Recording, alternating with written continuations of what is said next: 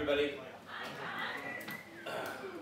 Welcome to the first night of the Blasterthon. I thought that was Michael Parker who was spraying me there, and I was about to leap back because I thought it might be nutmeg spray. Well, I know many of the people in this room, so I know that you all need a little tinactin, and in fact, Blaster wrote a long, long story about people snorting tinactin years ago. I can't remember. It might be even Eel in the Haunted Icebox, the movie that we're possibly going to show later on today if our minds don't give out. So I'm going to start out. I want to just tell a couple quick Blaster stories before we get started. Yeah. And then we'll get into Catherine Bennett and probably Kevin Takis and Bethany Dinsick, and then take a break, and then a bunch of other stuff, including Roddy Watt. And hopefully I won't get too choked up. I started corresponding with Blaster when I was about 14. It was a lucky accident. My mentor, tentatively Convenience, had given me the pornographer Richard Kern's magazine, Dumbfucker. And I opened it up, and there was Confessions of an American Lingmaster. At the time, I happened to be a page in the Senate page program, working for Senator Sarbanes. And my job working for Senator Sarbanes was to open the senator's mail, which in the days before anthrax seemed like a potentially pretty boring job. And so I would go into work and I would open the mail and stuff, and every once in a while there'd be like a crazy letter in the mail, and to the senator, like I remember one that I opened up talked all about how Nixon and Haldeman were hiding in the person who had written the letter's toilet, trying to steal his feces because of the bionic serum in the trace elements of blood in his feces, and could the senator do something about this or whatever. So things like that excited me a little bit and kind of broke through my workaday, experience of being this young page in the program. And because I was groomed for the White House, but that's a whole other story. Yeah.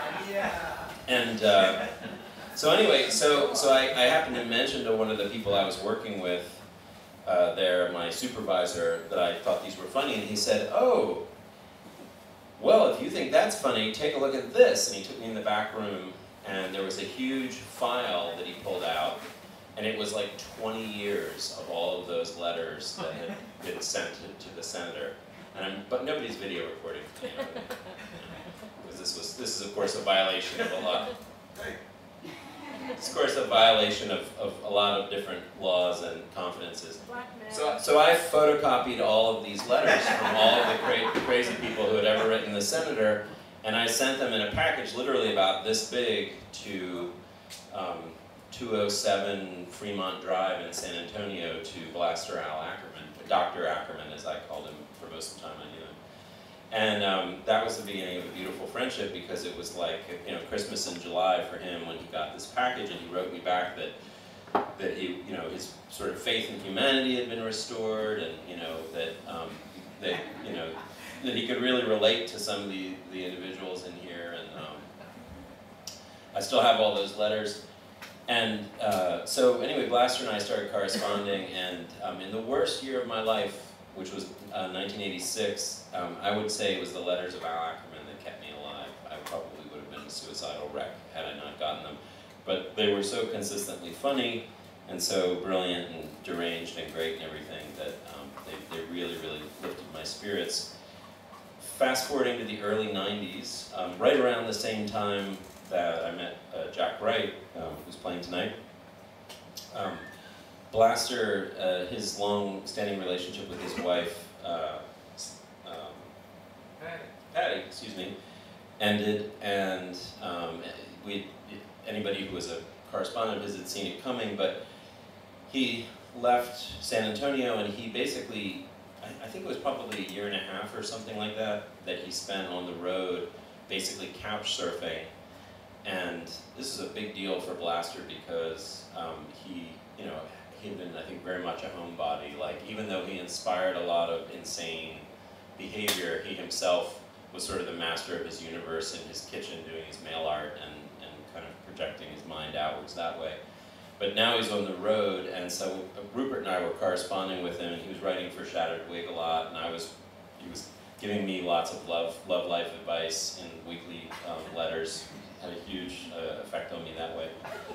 And Blaster used to, after he came to Baltimore, he used to hang out in bars, and if he sensed that I was attracted to a woman, he would sidle up to her when I wasn't looking and say, "You see John over there? He's really into starfish." He liked to sort of intervene in that way. But anyway, so Blaster was kind of not finding a home. He was staying with Crowbar Nestle, a famous drug dealer in Jersey City, and the A.S.P., a small-time criminal that runs Suds and Duds laundromats on the West Coast, and making his very, very small amount of money to buy food from by selling cat paintings for about a year and a half, really at loose ends. And so Rupert and I did what I think is probably one of the best things that we ever did in our whole lives. I don't know if Rupert would agree, but we'd send him like 75 bucks or 100 bucks or something like that, and brought him to Baltimore. And without any sort of plan of what was going to happen. And he moved in with me for about 6 or 8 months, and then he moved out from living with me and moved in with Rupert. And he lived with me and Rupert various times over the years after that, and with other people. And he also started working in normals, obviously. So anyway, up until 2 years ago when he moved back to Texas, he had been living with me for 2 years before that, convalescing after a stroke and some other things. But he was obviously a huge part of our lives. And anyway, during the course of the night I might tell another story or two and read a text or two of his. The one story I want to tell you that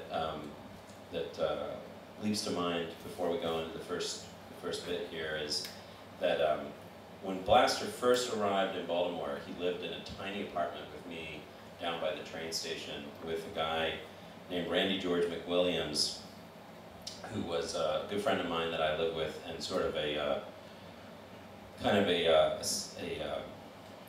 quite know how to put it, sort of a sexual genius of Baltimore, sexual Adonis of Baltimore, incredibly well-equipped guy, and really sweet too. And anyway, Blaster lived with us, and I don't think I even told Randy that Blaster was coming, and he was there for a long, long time.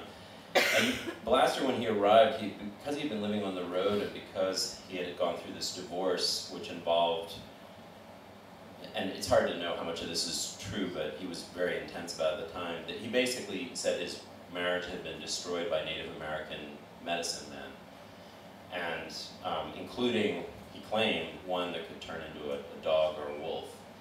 And when he arrived in Baltimore, he seemed really crazy, in a way that I don't think many of you who knew him would have seen him. I would be talking to him, and his eyes would roll back up into his eyes in a really creepy way. And years later, I asked him about it, and he said it was just because when he was on the road, he was doing enormous amounts of drugs all the time. And that when he arrived in Baltimore, he was so Texasified by drugs. Not hard drugs, but just tons of alcohol and pot and stuff like that. That he was in this really, really weird state. And I was in a weird state too, because right around the time he arrived, I had been experimenting with taking big doses of neurotransmitters for the foolish purpose of trying to make my memory better. And I was taking this substance called choline that they give to people who have Alzheimer's, because I was starting a business and I kept forgetting things and I wanted to be able to remember things. Didn't have that effect on me, but it did make me really, really histrionic all the time. So Blaster moved into my apartment with me at a time when I was bursting into tears and laughing. And I was writing this magazine at the time that he was a little bit involved with, called Toad and Rice Weekly. It was all about a little sort of beanbag called the Toad and Rice that was in the magazine presented as being simultaneously a little beanbag, but also a world leader, and also sort of a huge apocalypse that was going to destroy humanity. And I was corresponding with a woman named Rachel, my friend Lee Warren had put me in touch with, who had started the magazine, and I was sort of trading off issues with her. And so one day Blaster came home, and this was kind of like an iconic moment in our friendship, and I think when we really bonded. He came home into our cramped little hot, sweaty apartment, and he found me poring over envelopes on the desk, and I had this big envelope that I was sending to this woman that was my collaborator, and I was laughing and crying incredibly hard over this envelope, and I had attached a whole bunch of dust bunnies to it, with huge dust bunnies to it, with crazy glue, but I had also gotten the dust bunnies on my fingers, so the dust bunnies were kind of like these plumes coming out of my fingers, and I think at that moment, that was when Blaster decided that we were going to be friends in real life and not just through the mail. So anyway, so I'm going to tell another story or two, but in any case, I want to start with some readings. Catherine Bennett, are you set? Great. And by the way, it's great to have Catherine Bennett, John M. Bennett, Jack Wright, Ben Bennett, all here tonight. Yeah.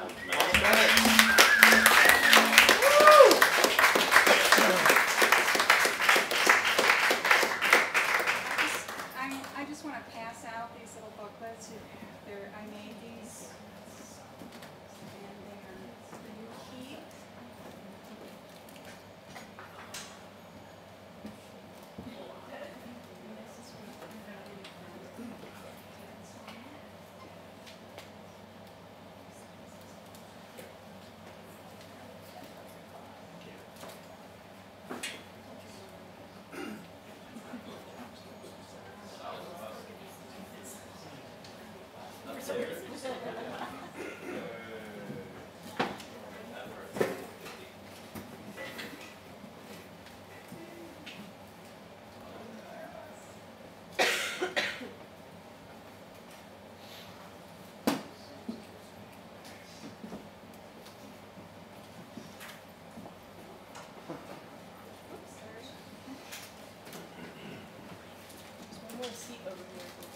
Yeah, Laura.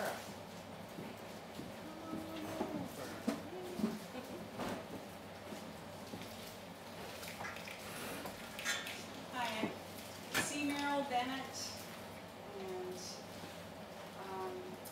I'm John Bennett's wife. We met through the mail. We were both mail artists, and so we knew the Blaster in the mail art network since the late 70s. But I hadn't really done a lot of collaborations with Blaster until like a year or so before he passed away. I have been corresponding a little more with him, and I sent him some Flexus scores that I've written, and he hacked them, and that's what this little booklet is. And he also did just a wonderful drawing, which is a portrait of me from the front of it. And it's called Give Me More Bawa. And Bawa happens to be a name that his grandson William used for his scatological number 2.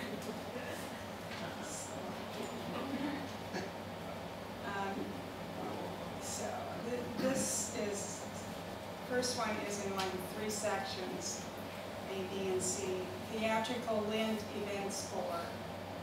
Dry a load of blue clothes and then gather lint from the dryer vent filter.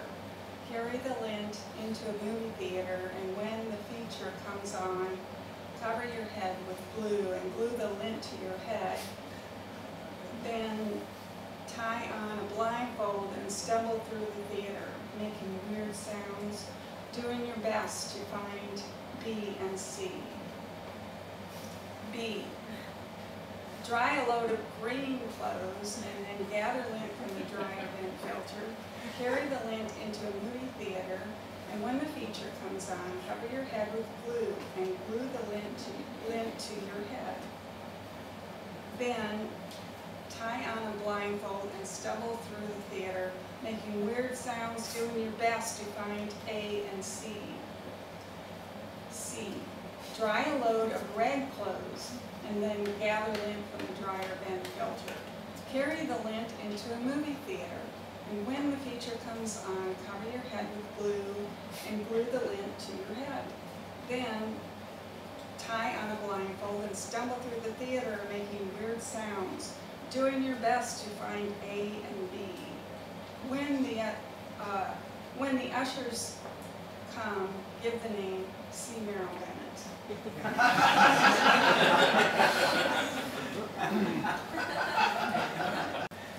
So then there's a few more little plexus chorus that he packed, and I'll just let you read those on your own. But at the very end is a collaboration that we just did through the mail, like sending something back and forth. Ackerman CMB Bawa Jam. I actually took her out once or twice, but it was the way she bawa'd all the way to Trader Joe's that made me lose my appetite. And before our last quarter of bawa, we'd already decided that bawa is why I fled. I felt guilty that I put the old bawa bag out with any strict reason, but in the end, she was just happy to be out of the house.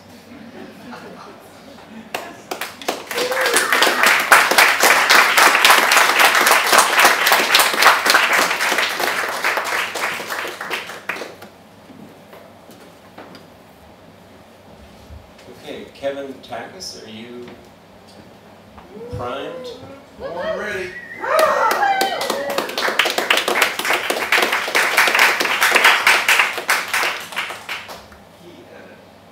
I'm a little overdressed. I've asked a few people, but could I get a show of hands and how many people are familiar with the Old Spice gang? Not that many. It's one of my favorite stories lodged in my conscience the way few stories have. It's hardly a story. It's an anecdote. It's a tiny anecdote. It's really small.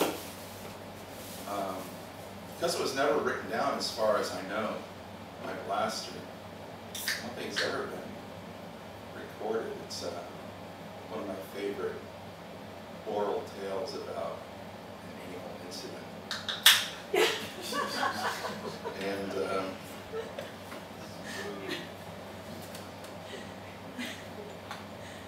well, the story. This is how I heard it. I think I probably asked Blaster to tell it to me about a dozen times. I pumped other people about information about it, but there's really no other details except the fact that Blaster was working as an orderly in a hospital emergency room, I think in Austin, Texas. And every 8 months or a year or so, the same guy would come in with the same affliction. He'd have a bottle of Old Spice shoved up his ass, which is bad enough, but he added to it by sort of drawing attention to himself by letting everyone know who listened to him that he didn't do it. It wasn't his fault. That it was those damn kids in the alley, again, that shoved a bottle of Old Spice up his ass.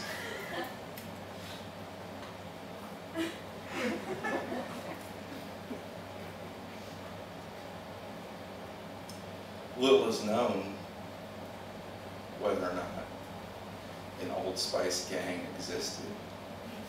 Blaster never looked into the possibility that there were kids in an alley somewhere that every year would find this guy and shove a bottle of Old Spice up his ass again. But it became his idea that maybe he wasn't lying. That maybe he shouldn't doubt this guy in the emergency room with this affliction, should give him some credulity. There's a possibility that he was telling the truth. That there were, in fact, where he lived every year or so, he was minding his own business, taking out the trash, who knows what, be set upon by a bunch of kids in an alley to do that horrible thing. So, in my mind, not in Blasters, but in my mind, I sort of ascribe the Old Spice gang to be sort of like with the Little Rascals, like our gang. Like, say, Spanky, what are you gonna do? I'm gonna go home to get me some shut-eye. What are you gonna do? I'm gonna go home and shove a bottle of Old Spice up that guy's ass again. Come on, Spot! Woof, woof, woof, woof.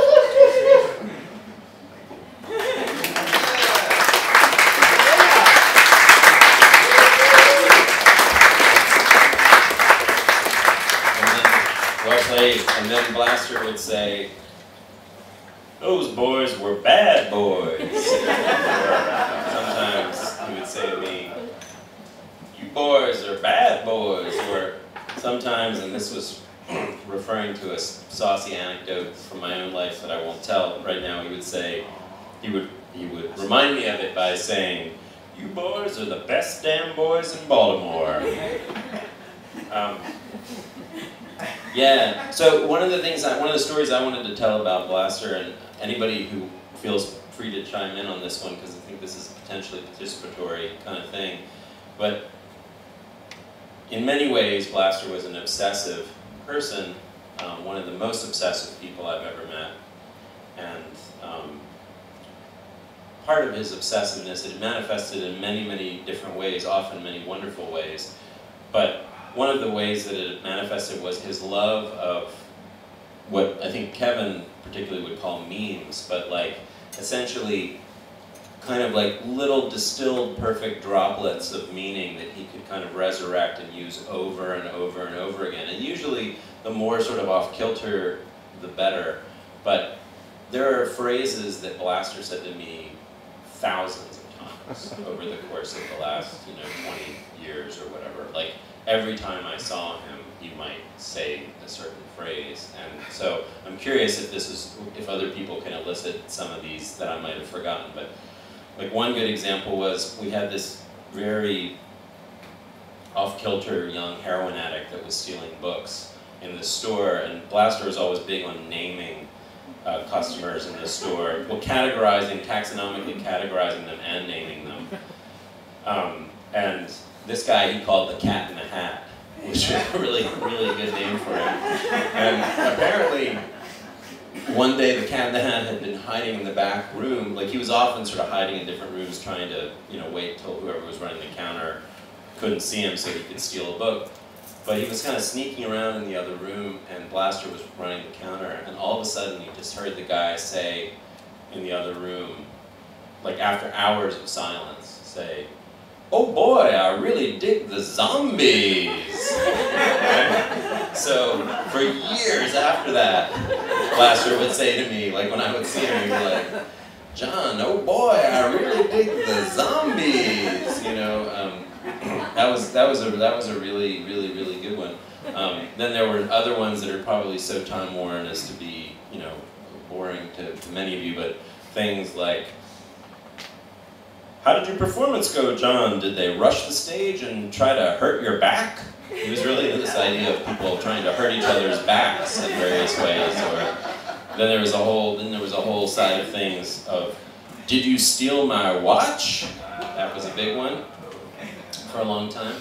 Not to mention the same sort of obsessive behavior in the mail. Hundreds of envelopes sent to me, just to me, and I can only imagine how many more to other people, that were written on the back, scrawled the words, "This will explain." And in fact, I believe that tentatively Convenience has made a film for this Blasterthon called "This Will Explain" that maybe animates or does something with all this material that he got over a long period of time from Blaster that said that too. The other one that went along with "This Will Explain" was a lot of envelopes would say, "For immediate distribute," which I always thought was really a good one. Are you drunk? Yeah, oh yeah, "Are you drunk?" How could I forget "Are you drunk?" So can people remind me of some other ones? Does anybody? Are you my daddy? What's that? "Are you my daddy?" That's a good one. Well, that dog seems to be moving his bowels real good. That was a real good one. When a certain superb improvising musician would come through town, Blaster would always say, many times, he would always say, "Jack, are you still harboring a parrot in your shorts?" That was one of his. I want to pass around this picture of Blaster and Rupert. This is Rupert when he was a young hipster on the Lower East Side of Manhattan. That's what he looks like here. I had hair. Andy, do you like yellow? And I just want to read a couple quick texts here. This first one is called "Why the Burnt Group?" And you'll notice that it has the word "small shaft" in the middle there. I found this on my desk one day at work. Since 1993, the Burnt Group has built creatively designed, technically sophisticated websites for myriad different types of clients, both local and national, from the healthcare, business, and arts communities in the medical field. Oddly enough, we are the agency of record for development for Meet Bud Me Medical Center.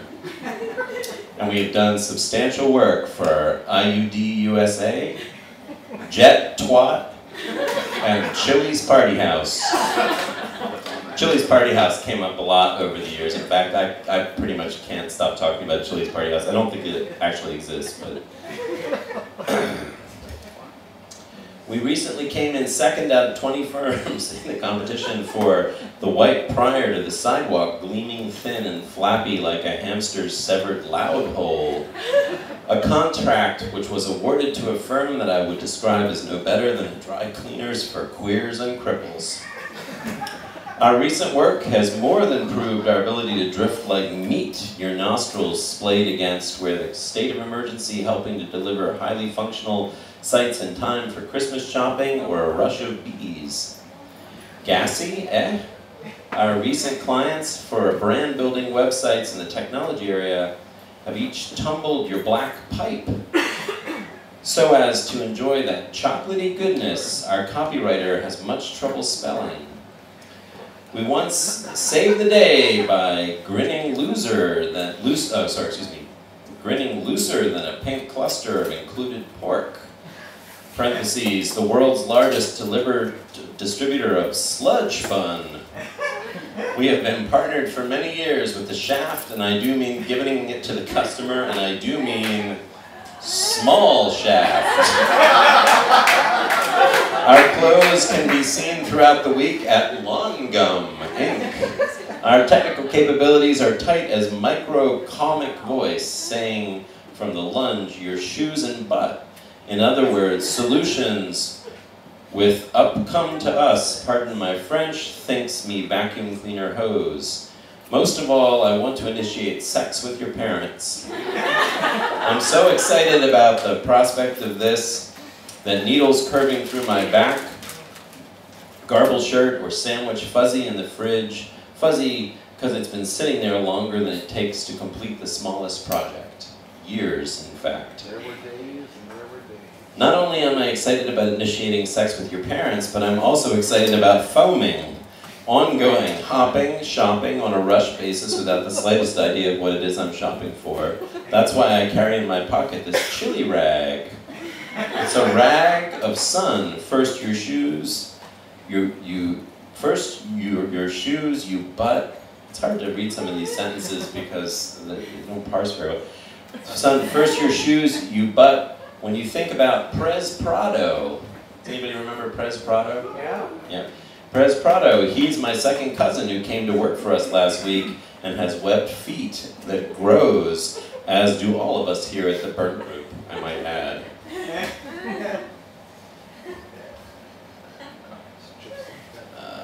Wow.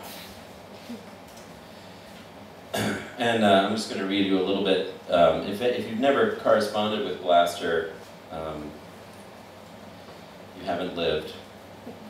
And here is a letter indicative of his style as a correspondent, written to my dear friend Reinhard U. Sabol, the founder of Anti-Neoism, who is a kind of an alcoholic who lives in Paris. Dear M. Sabol, or Crulebarbe, if you prefer. Nevertheless, I was V much interested in your patterned stipend stipulation for the double negative, which you say must be used as in Russian, which equals 1 CSAT or wiggle. Today the thing to remember is what takes place between something and itself. Nevertheless, we were that something, and we did not know it. Whereas we now know, but we are it no longer. Plus the ineffable brilliance of Benny Pilcher, his great brain indicating that, as you say, warmth and euchroage, his slowness, which is that of all of psychology, unlike the great work of William James, who said it was true if you can crawl in the back seat and make out with it. M. Savole, my very dear old friend, and by the way, I know for a fact that this was the first letter that he ever wrote to Savole, and it was out of the blue. And it's pretty funny imagining Savole getting this letter, because he's also totally insane. Savole, my dear old friend, you have come to the right place, not only in the fuzzy intellectual exercise, or as you say over there in France, exercice, a thing that has also been found in how we must carry a basket of eggs more carefully, but not because they are more important than a basket of pimentos. And many people ask, quote, may I have a pimento? The answer is, quote, no, Tony, you may not have a pony. It comes. It's what I always say, quote, this ignorant multitude works, or it is merely cussedness of the Flammarion of flaming foods. This goddamn thing you keep talking about, is it what we fear? Communism. Next paragraph. Oh, dash, luckily man's greatest fragility and the consequent delicate pessiary necessary in handling a human being's leg eggs, lest one inadvertently bruise one or two. God damn it, what is this? Exclamation point. But we must advance calmly, and Dave Zach, who you mentioned, another totally crazy person, by the way. We could do Dave Zach stories for a long time. All I'll say about Dave Zach is two things. One, he could make people physically sick by playing a cello upside down, and this is true. And two, late in his life, he took about 30 people to some remote South Sea island on a sort of a made-up cruise thing that he put together, and he left them all there and stranded them there. And there are websites on the internet where they have a support group for people who went through this. And Zach used to live with Ackerman in the Portland Academy, and he ate, Ackerman's main comment about him was that he ate all of his food, but anyway. Oh, luckily, sorry, where was I? I don't want to read any of this more than once. But we must advance calmly, and Dave Zach, who you mentioned, who was not mentioned, and whom I'm sure I will remember who he is in just a matter of seconds, or as the duck fanciers always insist on calling it, a millardiplex. We Buster express superciliousness largely through misplaced shyness and misplacement. Why did you steal my watch? And you keep mentioning this neoistic inquiry into the early part of your letter. Well, I think that it is not the abyss where venture the most credulous and the most incontinent or inconstant of our senses. It is what we despise, this, and then there's like 20% signs in a row, and then row of cherries, this bowl or perceptible world, perhaps for overwhelming with all of its perfections. Now the only neoism that we ever need concern ourselves with is salminioism. All right, however, I mean the wonderfully adjusted Daba debasement. I said that myself not 2 weeks ago. Well, right, so far. Perhaps, as you have noticed, I've typed everything here, everything so far with my eyes closed, which, by the way, it does kind of look a bit like that, while I was resting, as it were. How's it look? And say, this doesn't look too bad for a man with his eyes closed. Then why the F don't you do it? And all the others, too, who say, quote, oh my God, I just woke up? Question mark. Get the hell away from me, Sullivan. Pretend she's not here. Quick, do 50 sit-ups. 1, 2, 3, 4. And then at the note, there's the following, at the bottom, there's the following note written in handwriting. Dear Mr. Savole, sorry about that.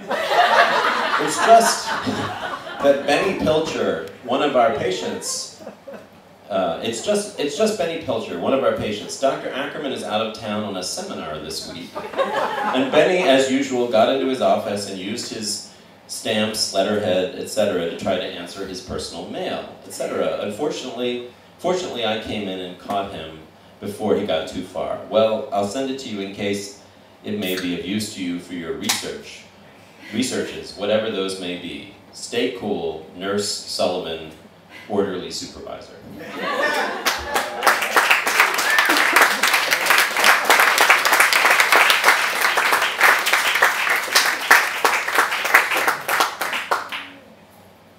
Okay, so I think we're going to next have some music from Bethany Sick Din.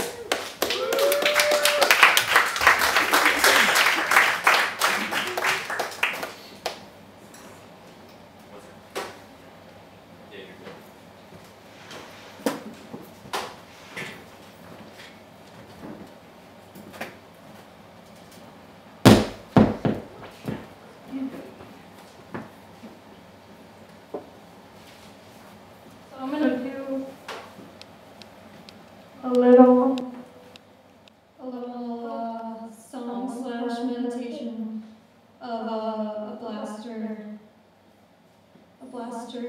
writing he sent me.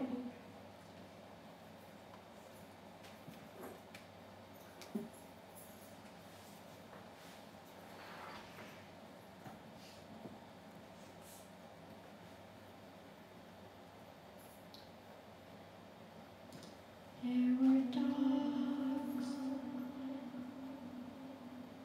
There were dogs.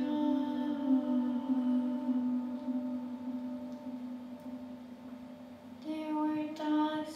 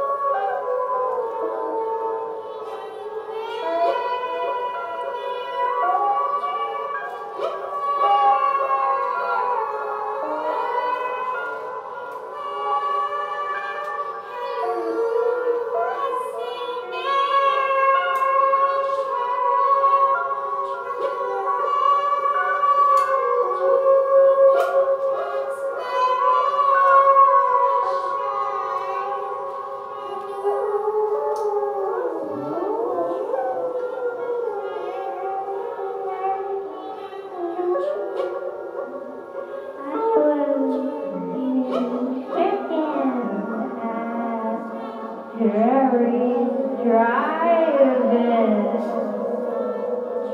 When I turn my head, when I turn my head, when I turn my head, when I turn my head, when I turn my head, when I turn my head.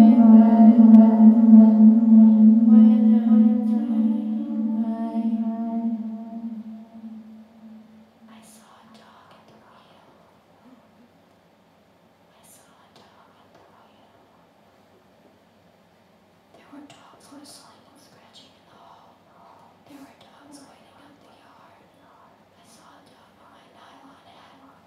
I saw the truth in a dog that was late for other reasons than hallucinations. I was eating chicken at Jerry's Drive-In when I turned my head. I saw a dog at the wheel.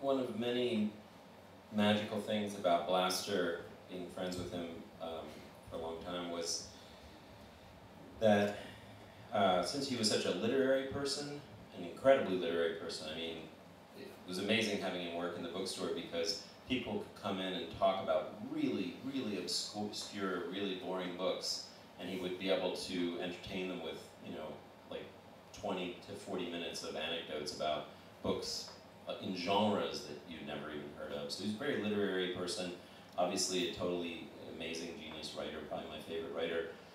And all of his stories have these really unusual, crazy characters in them, these ghoulish fools that were his specialty, that were supposed to be, I think, a depiction of the human race. And at the same time,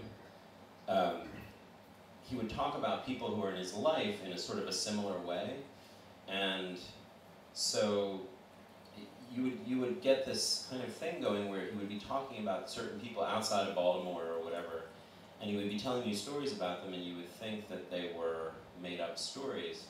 And then it was like this incredible, rattling experience to actually meet the people and realize that they were actually, you know, as strange as he had described them, or that there were so many extreme characters that he was connected with all over the world. People like Andre Stitt, Belfast performance artist who blinded himself in one eye by putting his head in a bucket of creosote during a performance.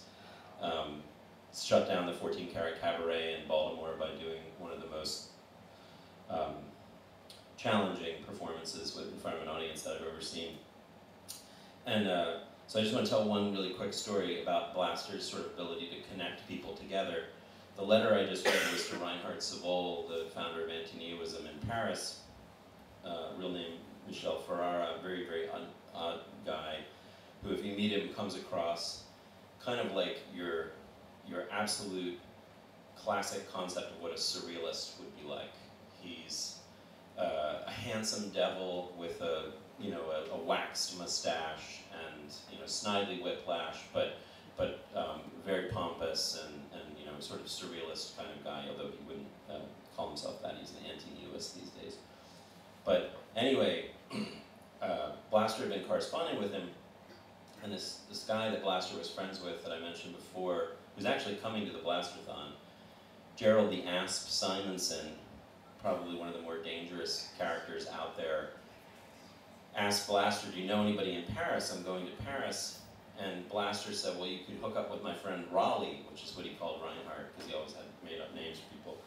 Go meet Raleigh, and he wanted to try to get these two guys together. And if I had heard about this before it was happening, I would have thought it was a very bad idea, because the Asp is like a millionaire criminal who always carries a crossbow with him, picks up women in bars with balloon animals, carries small single-shot revolvers with him at all time that are like Civil War revolvers. He's always getting arrested for having these revolvers on planes and things, and is sort of just a despicable, dangerous person. And Reinhard Savoll is who I lived with for a couple of weeks in Paris when I was 18. You know, he's like a very, very off-kilter, deranged character as well. And he once berated me in Paris because I wouldn't urinate on the side of a building with him, and just high-strung is what I would describe him. And so, and this was after hours of photographing him do these performances in the Paris subway where he would fall on the ground and pretend to have epilepsy while wearing white gloves, a white jumpsuit, and a pillowcase over his head with eyeballs all over it, teddy bear eyeballs all over it, connected by licorice. And he would, this is what he called an anti-neoist activation, and we did about, I don't know, 7 of them in one day, and it was fun, but I was pretty bummed out when he got so upset about me for not urinating. But anyway, so Blaster sends the A.S.F. to Savoll in Paris. The A.S.F. shows up at Reinhardt's apartment, rings the doorbell, no answer, rings all the doorbells because he's a maniac or whatever. And the landlord comes out and in broken English explains to him, "No, I've evicted him. I evicted him last month, but I think he's living across the street. I think he's living across the street illegally in one of the stalls of the public toilet." And so the A.S.F. goes across the street to the public toilet and discovers that, and this is all true, that Reinhard Savoll is actually living in the public toilet in a very, very demoralized state, needless to say. And the A.S.F. being a millionaire, but also being a little bit of a Luciferian character, makes a pact with Savoll, which is that if Savoll will assist him achieve one of his great life dreams, he will pay for him the security deposit to get moved into an apartment and pay a couple months of his rent. And so Savoll, who had formerly been making his living as a Berlitz teacher but had been fired, translator, he helps the A.S.F. achieve his great goal, which took a couple days to realize, which was that Savoll wanted to get a Parisian taxi cab and wearing his aviator hat and his goggles, wanted to drive around the l'Arc de Triomphe as fast as he possibly could in somebody's cab. So he had to get Savoll, who was like on the verge of a nervous breakdown, to talk the French cab driver into allowing him to do this for $1,000. And finally, they were able to find a cab driver, and it was a great relief to Reinhardt, and he got an apartment, he got out of living in a bathroom. So that would have never happened if not for a letter from Al Ackerman to Gerald the A.S.F. Simonson. And that's not an unusual story in the world of Blaster. That's like one of 100. Can we go directly into Roddy Watt at this point, or do we need? Okay, so we're going to take a little break, and then we'll be back with Roddy Watt, which is Jack Wright, John Bennett, and Ben Bennett.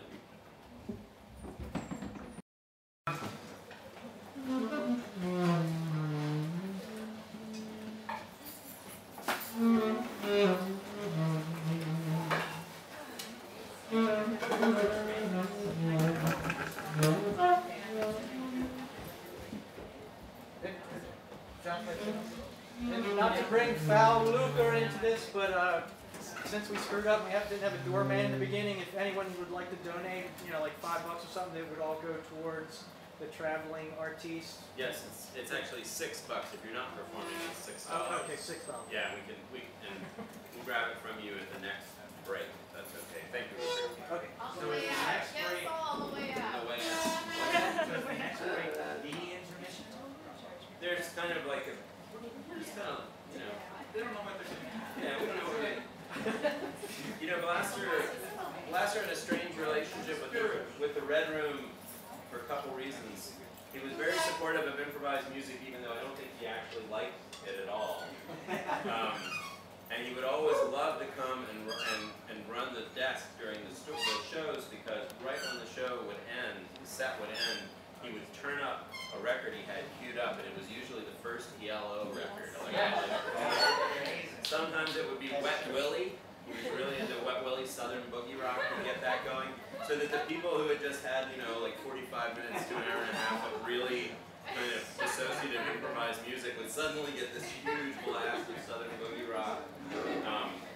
He was good at that. He would also write me letters under various pseudonyms trying to book acts at the Red Room in the early days. Like I got many, many letters from somebody called, it was like Kate Hudson and her all-naked girl roller skate review. And it was like 45 people that they were trying to fit into the Red Room to perform, and I just kept getting these letters from them. So, anyway. Roddy Watt.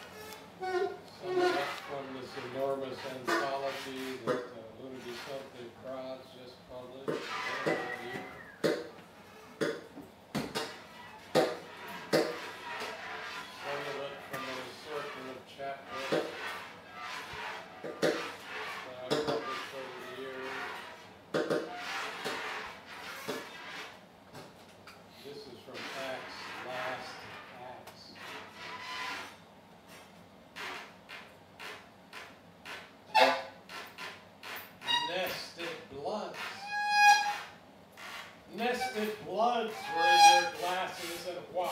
Nested bloods, and not cancer sodas glinting with streams of gases, were anybody's guess. I checked out the knots behind my ears, got your headaches, got wretched comb, won't ask the pawn shop. They said your sleeves are streams of gas, towels, vomit on the towels. So I dreamed beside the dumpster, vomit on the dolls, you fool. Let your muscle cloth neck, yes, and sweet potato where I sat in the closet like a plunger, except for me, with vomit on the dolls crumpled in my pocket, so white like that, where I cracked it out and saw the sun glue sandwich on the roof, and a minute later gives them natural stiffness. A regular wet bush, then pulls it off like where I crocked whistled it out, saw thing sun glue sandwich so white that I wouldn't doubt you have seizure breath.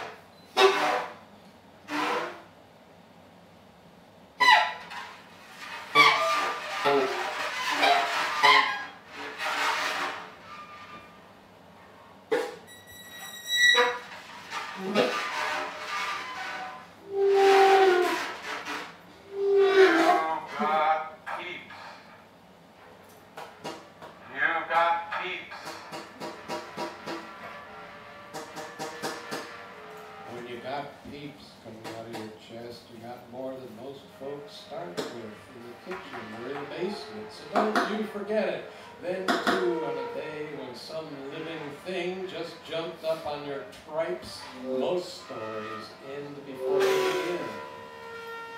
Till you can still find yourself having jumpy spells. Just remember, no matter how often you walk with the canaries, mad carnidians can always jump out to tell you you have breath enough in you to know it's just the way you like it. Oh, bonehead. Most stories end perverse as a bunch of smashed up roses. But no one who listens to this one will soon forget you got peeps coming out of your chest.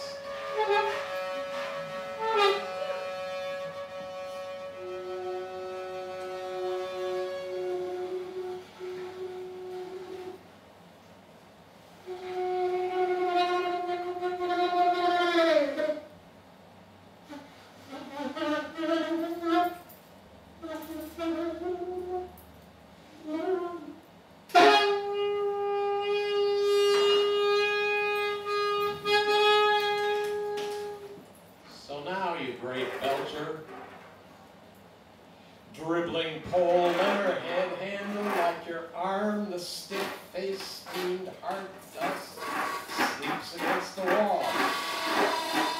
Pleasure breeze, old cage, hog face, starting off. Take crowd with you, they deserve it. Breeze, age, hog face, trying to do it to that barking plastic cup, clattering in the wind. It's sleeveless, but visible combs, spinning and jumping far out on the water, my eyes at the sticky sill. Note your great belches, sleeveless, but still feared like pants downtown. Roast bean, my double dim meal, why fog rises in the mountain when you open your mouth.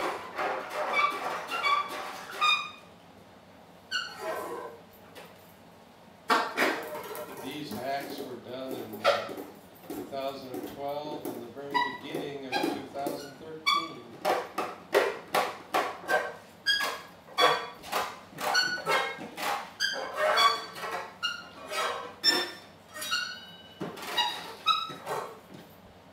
Blaster spent a week with us in Columbus, Ohio, back in May of 2012, about a year ago. And we wrote some great texts here. There's one I did with him called Lord Moko. Moko means snot. Take the dedo de Moko. I don't have any doubts you've wasted your lug nuts in the laundry room. Others are calling the cops. The cat inhales nail clippings beneath the water heater. It's all as lost in my suit when I slept in the podiatrist's office and stepped out to discover the hot peppers bouncing on the sidewalk. Or do I mean boning? Or do I mean sweeping? Or was I meant a shadow giggling in the water? Way by you, you thickener, like a potato that Sergeant Preston bothered to the point of raw salmon, glistening on your chair, and shouted, "Flame on, you goon of the Lord!"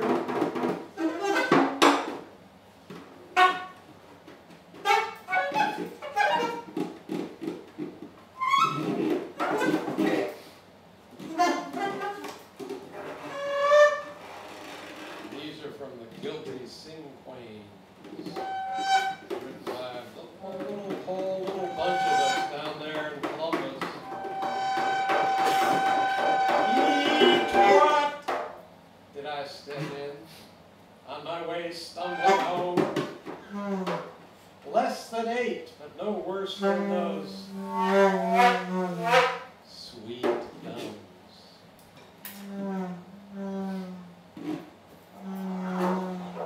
Cheese helps. Underneath those, quick, mother, sieve me over and broil this dark scenario with teeth.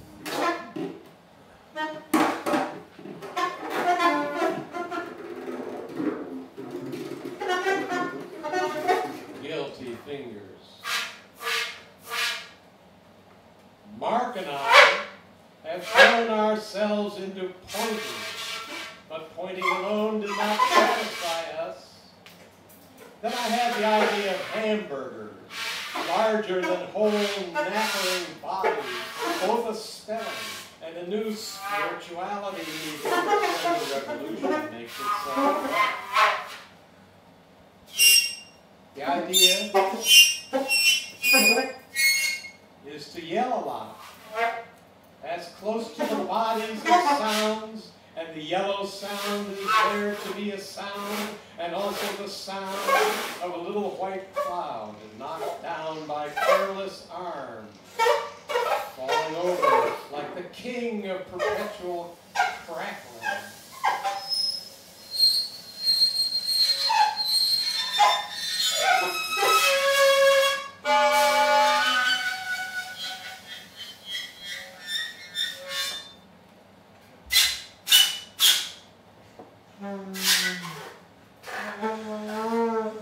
Hacks, hacks.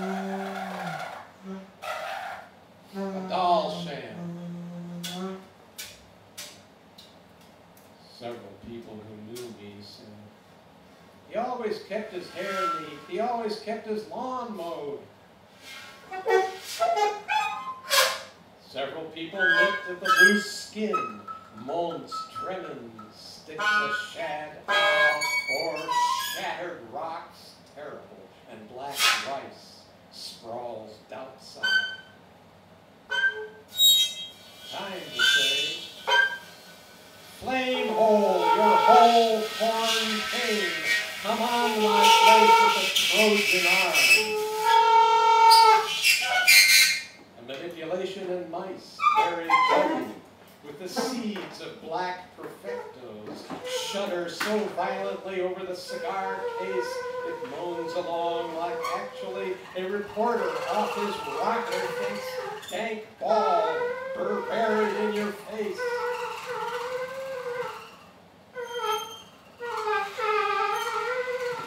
Ugly husk you left a mess. Was that mortal form your tremens assumed? Yes? Then let's talk seriously about tiny flavors inside your pants. Let's grow hoarse and anxious and form a doll sham. A doll sham has its limitations, but dentition, lush with algae, isn't one of them. One so hardly recessive is the gene that makes your towel drool. Several people glanced at your precious towel. Several people must be eliminated. Face sack, all misty, means the saurian's body flow into the shape of a huge gray tall mouse. And breath crawl inside your face, done you the seeping wistful lolls, crust, seed thing, but when you've got doll and a towel that drools, the only solution is rum and lots of it.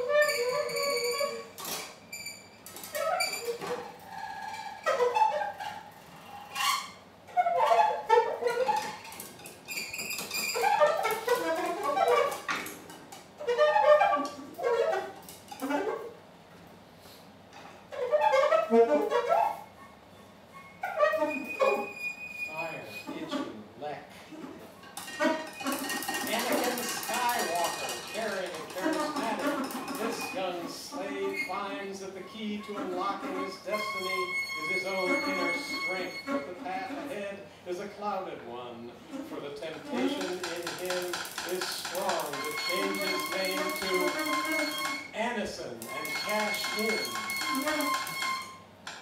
Oh, the elephant knot, your long red male pigtail is no excuse for club theme nights with dark, weird undertones. Nor is dark, weird underwear any answer dressed in only socks, sin judiosa. Hello, my name is Lint. Unit tags get discouraging too. Imagine the loudest fart.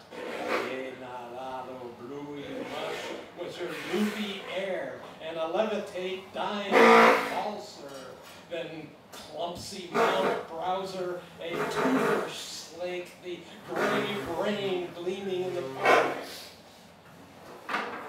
My congregation ate a fire cheese, ate a fire itching neck. Quite a nice bathtub choir. What a taste your curling bars, your glottis almondine. In fact, it's green bean almondine. The sleaze's favorite is other potent potatoes, another bogus favorite from the ashram, straight from the folks who brought you salmonella, or as they say, chain pagination. Eat a fire itch, left quite a nice ass on that little golfer over there. Eat a fire itching, quite a nice ass on that little golfer over there, over golfer, little that on ass, nice, a quite leck itching fire, I eat a fire itching, leck, quite a nice ass on Golfers on flat on ass, nice and point black, itching fire, I eat.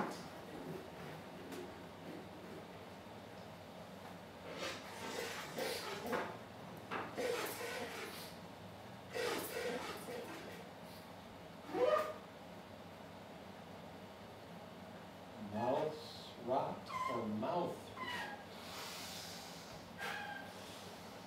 Every 5 minutes you're falling to your knees as though cooked on celestial juice. I guess if you have mouse rot, you could have mouth rot too. If you held the mouse in your mouth every 5 minutes.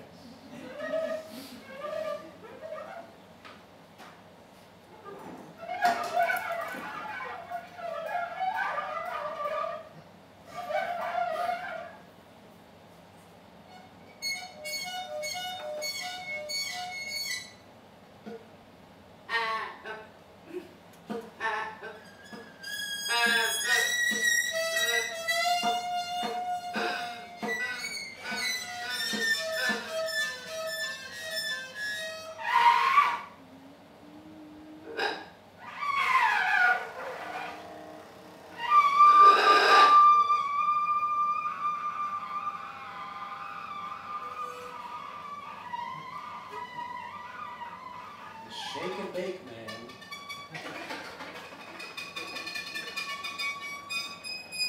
This morning I coughed up something that so exactly matched the word gelatinate. I had to laugh, couldn't stop. See through to the passage, the hirsute brethren, the ones in black, wet wool with boxing glove noses. They make your neck itch fiercely so the bull never dies, as they say out in Spokane. And while you're at it, gelatinate appetizing rat-killing dishes, gelatinate all wisdom in watching television, gelatinate daily private victory, gelatinate think, win, gelatinate you boss me, gelatinate anything called stewardship, gelatinate there are no little things. Then, T.S. Eliot expresses so beautifully my own personal discovery and conviction. The shake and bake man is coming for all our asses. There is crutches. There is crutches.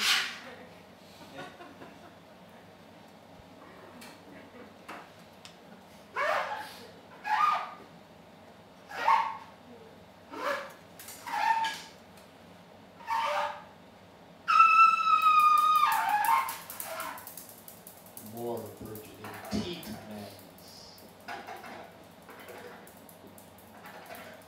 There is a bent wheel, the jammed and smuggled spiel whose spin of thoughts made rage, but lost another bent wheel, the coughed and uttered speech, where rage but loss change spin of thoughts, we may not twist can't steam time, through having sand and chance wrapped in our silk, nothing in the bag will guzzle the smeared tooth that we littered and squeezed with milk. Great to have milk. I was struck by how the title echoes the last word of my previous act. So I use this same method to hack the poems in milk. Think of big, thick lips. Think of big, thick lips where you swallow suction buds leaking from a swift glass. Though walls may be the sodden pages. How the thighs of chance spray themselves violent as a drink from the canker on every flag and every looper and chew them into the roof's dark pants. Think of big, thick lips as turning an udder on end, he severs his dumpster, loses his bulldozer and his belt and funneling what mothers right out of his armpits and heavens of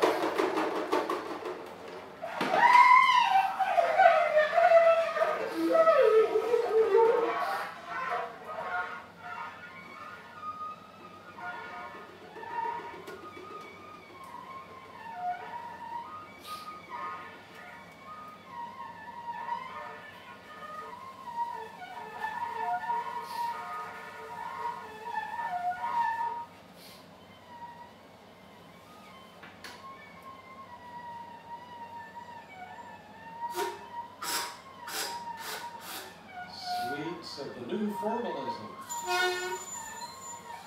The gas aeration to which you pray is bright as a thumb caught in a car door.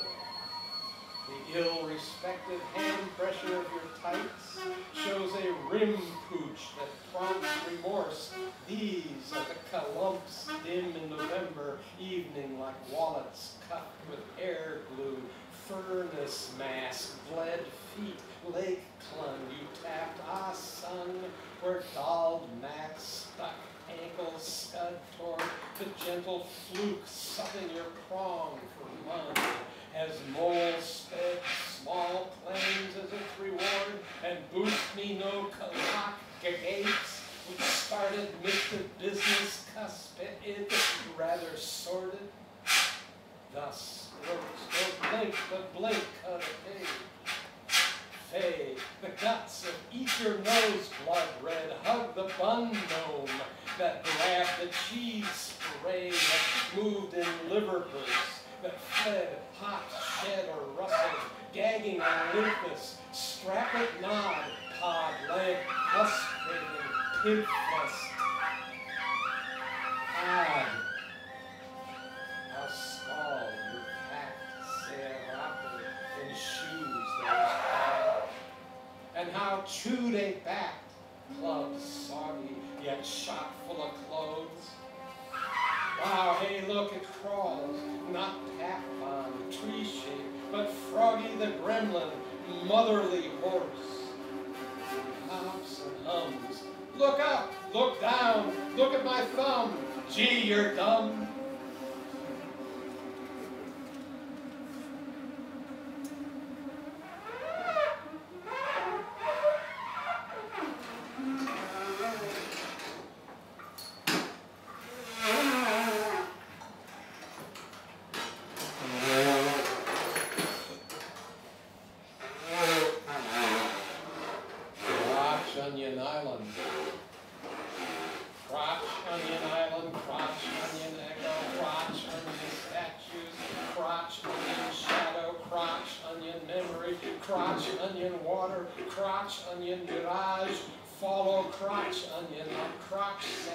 Into that drugstore.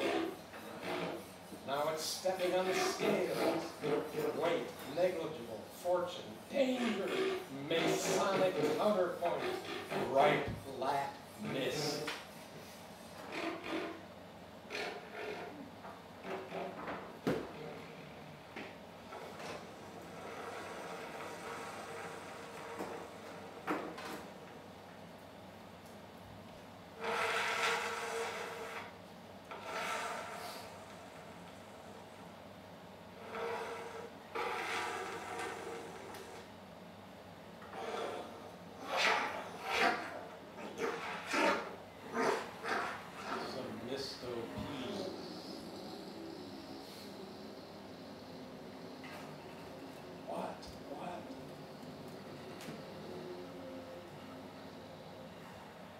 I believe there is something coming out of that ceiling light.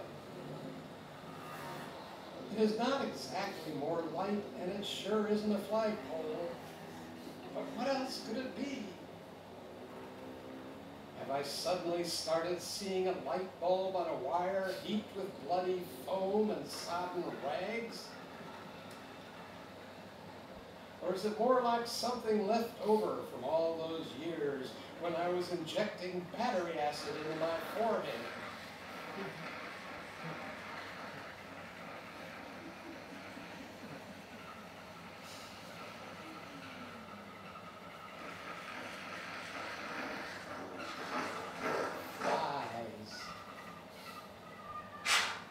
Something like an improper number of toes came around the side of the house and pointed to some flies nailed to the door.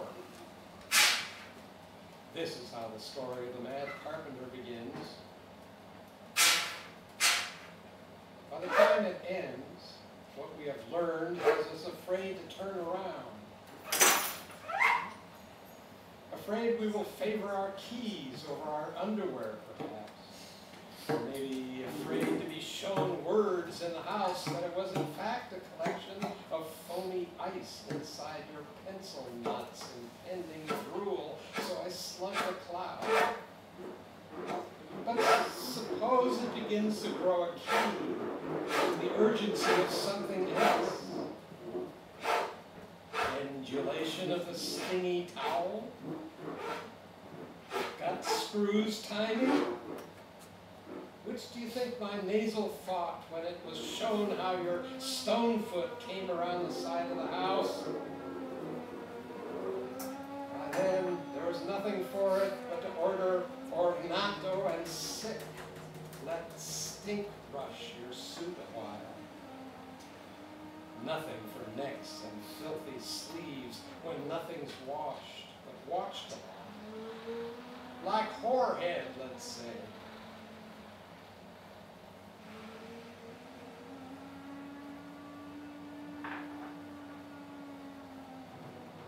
These are tiny special stories. About 2009. Be careful.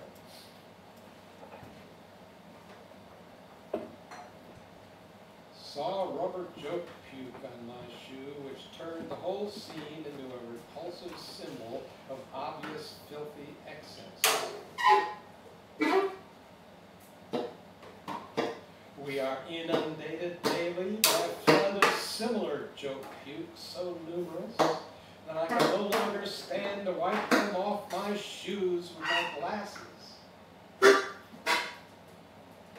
This explains why I said be careful when you dropped your purse.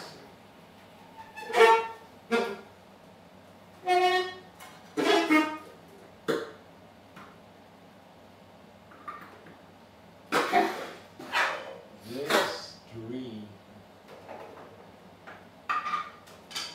Finally, your tube condition will even be familiar to someone who is crawling in the attic and lay down on the door. Same door you like to live in a dream. What can be told of such a dream to one who probably has never tried to imagine what a spurt of blood in a car would be like for lunch? What can be told of such a thing to one who has never much dreamed of blood for lunch but only eaten misto peas day in, day out? What the hell are misto peas anyway? No answer, but that doesn't stop me from sticking my dick through some heavy chicken wire at the fence. Well, I guess we know what comes next. And yet, this heavy turnover in my dreams has been good for me. I feel larger than life, and as though with my ignorance of misto peas, flexing my knees before I leap in and repair the TV with a brick, I would have to say I have all the grand expectations of a big gray cab driver. I even heard somebody wanted to suck and eat clouds. If you were to ask me to describe what I'm really doing here, I'd have to say that in this dream I'm about to drape my head with a sheet full of figures coming out wrong, plus lots of twisted napkins, but no misto peas.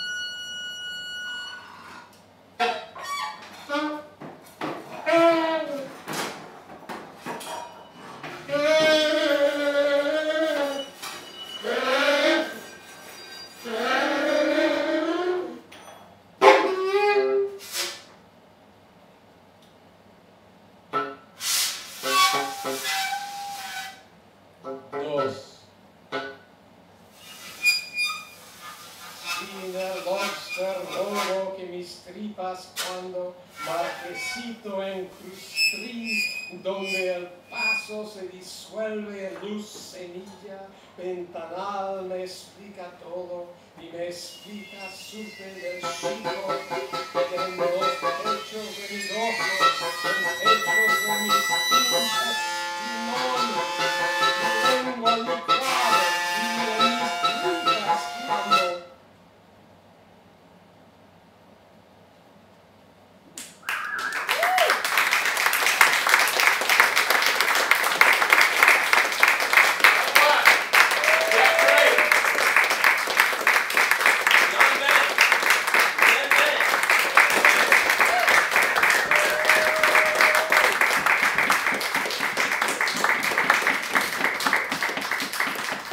you.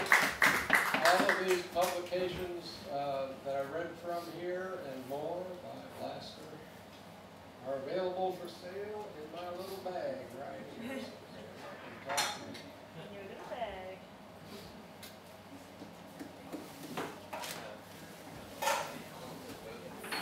We need a little stick. Actually, some way that down. Okay, great. Maybe, Bethany, can we take your stuff out? Yeah. You know, I wanted to just mention a little bit, while things are shuffling around, I wanted to just mention a little bit about Blaster's biography. I don't know how many of you know much about his life, but without getting into all of it, you know, one of the things that was very unusual about Blaster's sensibility was his enormous attraction / repulsion towards eccentric characters. Like, he loved eccentric characters, he sought out eccentric characters, he was himself an eccentric character, but he also was often horrified by eccentric characters, even more than he was horrified by normal people, which, believe me, he was plenty horrified by almost all the time. His life history was unusual in that he was born into an extraordinarily wealthy family in Texas, the Hogg family of Texas, H-O-G-G. I don't know if any of us heard of I'm a Hog, but that was a famous political slogan, for real, from the 20s, from the 30s. The Hogg family was a big oil family in Texas. And because they were sort of a rich, you know, white napkin crowd kind of family, when it turned out that Blaster's father, who he was quite fond of, was severely mentally ill, had paranoid schizophrenia, essentially, I guess would be the diagnosis. The family decided not to have him treated or put away, but they were very wealthy and they just had, they just tried to kind of contain it so that it wouldn't actually create social problems for them. And so Blaster grew up from a very early age in a household where the patriarch of the household was kind of under house arrest and was behaving very, very strangely and often embarrassing all the other people in the household who were people that Blaster didn't like, you know, like the sort of authority figures in the household were constantly being thrown on the defensive by strange things that the father would do in the course of his madness. And so Blaster grew up around that, and I think, you know, I mean, I don't need to be like a cheapo psychoanalyst here, but you didn't have to talk about it with him for very long to realize it like deeply, deeply informed his sensibility. And then on top of that, when the Vietnam War came around, he tried to dodge the draft by joining Catholic seminary. Did not go very well. There was a very bad car accident when, under the influence of alcohol, he got kicked out of the seminary. He and a bunch of other people were hurt in a car accident where he was, I think, driving. And he got kicked out of the seminary, and so in order to continue to try to dodge the draft, he went into the Houston, I think it was like the university in Houston's library. He found a way that he could actually, kind of like Savole living in the toilet, he could live in the library at night, and people wouldn't know that he was in the library, that he was lurking in the library at night. And they didn't have janitors or whatever, he was able to somehow elude them. And so there was like I think like a 3 or 4 month period where Blaster lived in this library and just did nothing but read. And you know, he would like leave during the day, but at night he would just be up reading in the library. And he told me that he read like thousands of books during that time. And eventually he was caught and he was forced to go into the army or else face prison. And they originally sent him to Alaska, which he loved because it was like crazy Wild West and hard partying kind of place. But that only lasted, I think, for like, I don't know, like half a tour of duty or whatever. And then they sent him to Vietnam, and when he went to Vietnam, he had the worst job that you could possibly have in Vietnam, which is aerobac. Aerobac is where they helicopter you in right up to the front where the battle is, and without any weapons, having any guns or any weapons, you basically jump out of the helicopter and try to pick up all the pieces of people that have just been shot to shit, and you put them back in the helicopter, and I mean, to say the least, Blaster was a brilliant, sensitive person by any any measure. So this did enormous damage to him. And when he came back to the U.S., he, I think was in a very altered state from that. But part of the way he coped with it was by getting a job in the emergency room. It was probably partially pragmatic because that was the skill he had, and he had a kid pretty quickly, I think, with Patty. But also it was that he, I think that he was like coming out of Vietnam and sort of having trouble adjusting to regular life, and so he was in the hospital, and he worked in the burn unit, and all kinds of intense stuff. And then at a certain point, after he discovered mail art, he just basically stopped working. And the only work that he would really do is that, like, once every summer or two, he would do the census, and he would go around and he would do census taking from people. And many of you have probably heard his stories about the census taking, but he would throw in these oddball questions when he was doing the census. Like, if people were tuning out, he would throw in a question like, "Have you ever eaten a robin?" Into the, or have you ever lived in a special dwelling like a treehouse? Things like that. But anyway, it's a little bit of Blaster biography that I thought might be of interest to folks. I would now like to introduce Bonnie Jones.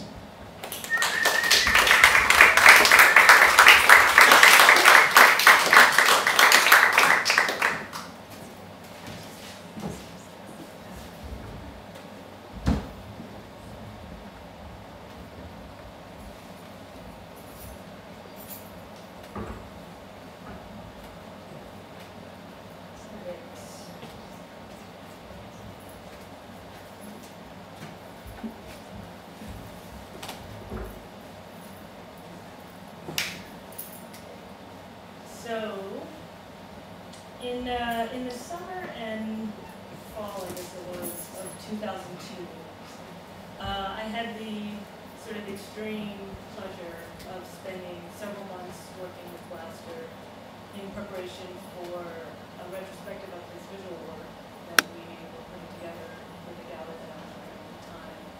Myself and Jackie Millad got together I think it was some 800 pieces of art, nail art, from all over the place, people that he had been corresponding with for years, some of which are here tonight, John, Ben.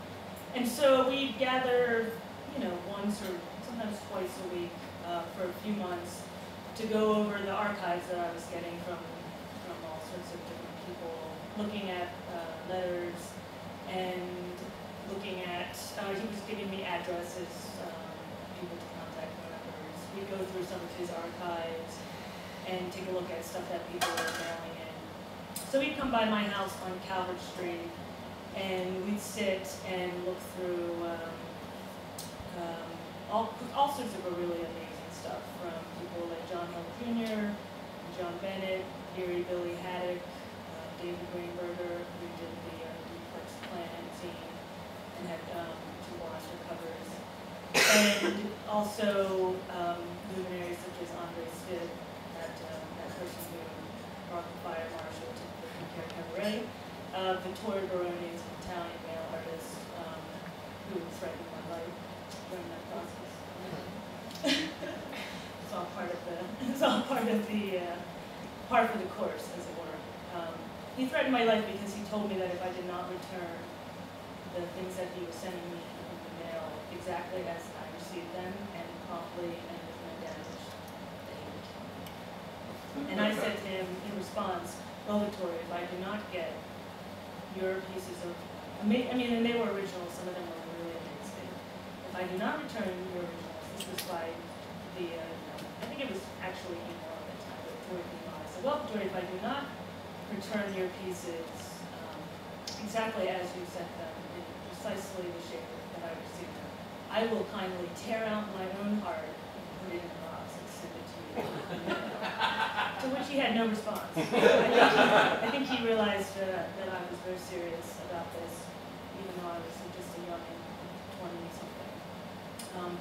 So after Blaster and I would be working for several hours, we'd we'd sort of like finish up, you know, put the books back together, or put the papers back together. I had a lot of boxes and a lot of binders, and I had a ton of stuff that I was sort of cataloging. I had to write down what every item was and who it belonged to, just so I could, you know, not have to tear my own heart out at the end of it. So when after we were finished our work, we would like kick back, and, you know, he'd bring his 6-pack of Yingling, and I'm, you know, top shelf Jones, as I'm sometimes known. I would break down some nice spirits for myself, you know, some Baileys. I liked an Irish coffee, as Blasterthon. Brother Theodore's drink. Seriously. Some screwdrivers, you know. Tonight I brought some tequila. And we would just kick back and his day, you know, what was happening at normals, you know, chit-chat. At this point we had spent so much time together, we had sort of just gotten into this easy storytelling, chit-chatting kind of place.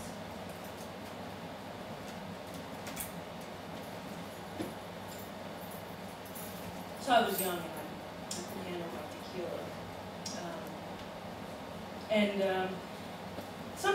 As time passed for these 3 months, a sort of a ritual would sort of like take seat in our sort of post-archiving hangout. And typically it would involve Blaster telling me like, yeah, and then I saw, you know, the Cat in the Hat today. Was it the Cat in the Hat? Yeah. Yeah.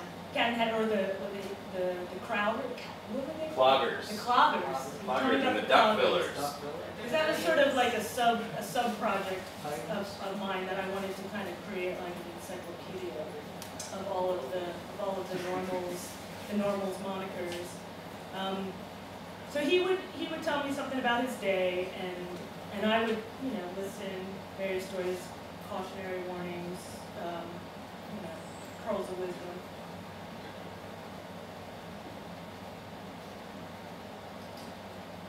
So I would listen to these stories and drink my tequila or Baileys or screwdrivers or vodka tonics, and usually, more often than not, once I get into like a real rousing kind of like early spirits buzz, I tend to fall into a certain kind of category of stories that kind of immediately spring to mind. Perhaps it's the dull throbbing of hard liquor in your mouth and the flush of heat that sort of takes over you after that first big gulp.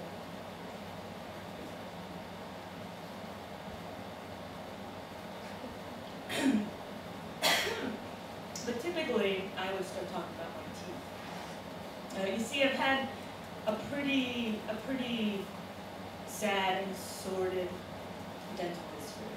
I mean bad, since I was a kid. I was blessed with, or cursed, blessed, you know, if I married a dentist, maybe I would be blessed, because then they would make lots of money on me. But I was cursed with horrible teeth since I was a young girl. Cavities, endless cavities, usually multiple ones in the same tooth. I had root canals, at least 3. I broke this tooth here in the front on the bottom of the pool when I was diving. I was doing pseudo competitive diving. I say pseudo competitive diving in high school because we didn't actually have a coach. The coach was the swim coach, and she would be down there busy with real athletes, and we would just throw ourselves off the diving board willy-nilly, doing whatever we wanted. So one time during competition, I did this move that's called a reverse. It's when you bounce off the diving board forward and then actually go backwards and enter the pool with your face facing the diving board. Pretty scary, but I was like, 16, and I was doing gymnastics, and so I would just throw myself off into anything. But for whatever reason during that time, I went into the water and I was like nervous about the competition, or I was kind of freaked out about something, and apparently I had this, I did not see what my face looked like, and there was no underwater camera, but clearly, because I broke the front of my tooth, I must have had this grimace on my face when I went in, like a bear with bare teeth. And I didn't really usually you have to pull upwards before you hit the bottom of the pool. But for whatever reason, I think I was nervous. I sort of came up towards the bottom at the very last minute, and my tooth, that I was just like nicked the bottom of the pool, and it broke straight down the side. Amazingly, because I broke my tooth and didn't tear it out of my face, and or smash my face, and or break my neck, it is kind of a lucky thing. Like, it's my lucky tooth because of that. Because it's lucky that I didn't do any of those other things. But it did have to have a root canal, which I didn't get until years later, when the sort of dead root. I'm going to get a little graphic here for you, dental people. The sort of dead root of the tooth, which had been dying slowly ever since that accident. Finally, it started to get like a little. I had a little like an abscess underneath the top of my. It's like at the top of the root, but kind of underneath my lip, right about there. And this little abscess was kind of like, not so painful, but it was a little oozy. And eventually, I said to the dentist, "What is this thing up here?" And he looked at it, he's like, "Oh, you got this little abscess here." Like, like a lip window shape. "Oh, you got this little abscess here. We're going to have to get a root canal." So I got that one done. I think I had two back here. And then at least two on the other. Okay. This is a story that I wish I would have been able to tell Blaster, unfortunately. But I think he would have really loved this one. I told him a lot of dental stories, but there's been updates since I last saw him. And this one is a real doozy. So this tooth I got a root canal on, and it didn't take. And what that means is that for whatever reason, they just didn't clean the gunk out of the root enough, and so a little infection was growing there. So when you get a root canal, I don't know if any of you have had one, they drill all down in there, they clean it all out, they fill it all full of stuff, and then they have to shave it all down, and they get rid of all the top part of the tooth, and shave it all down. More liquor.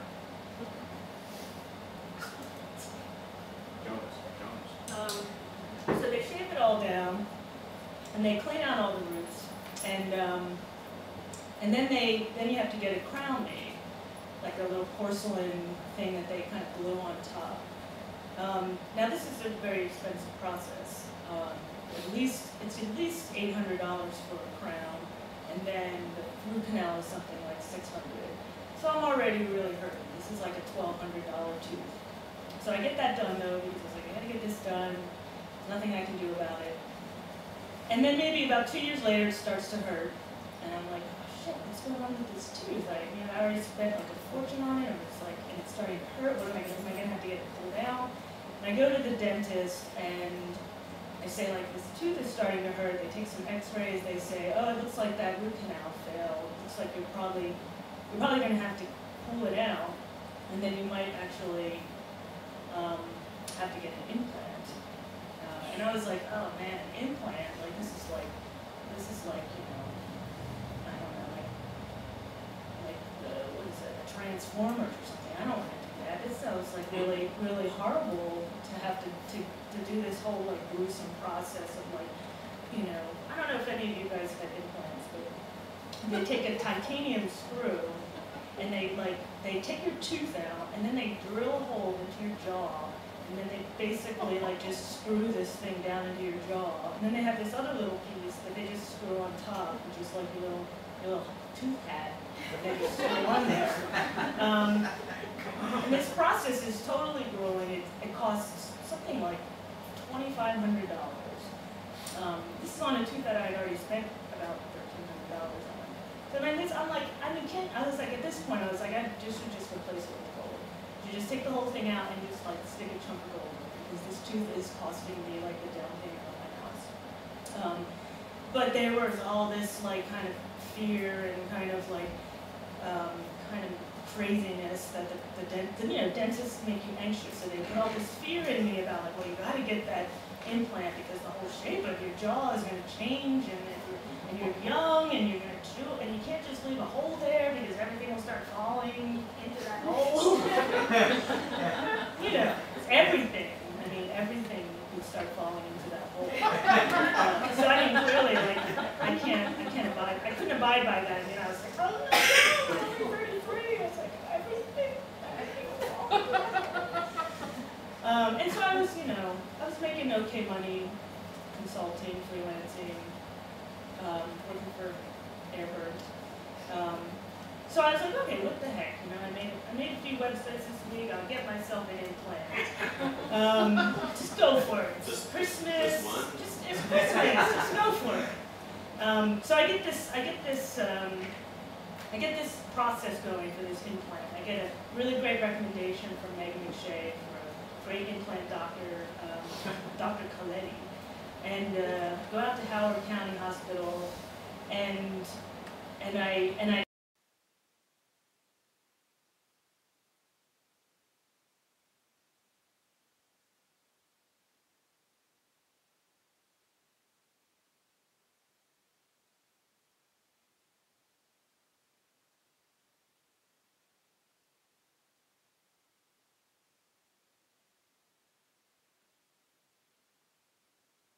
Graphic section.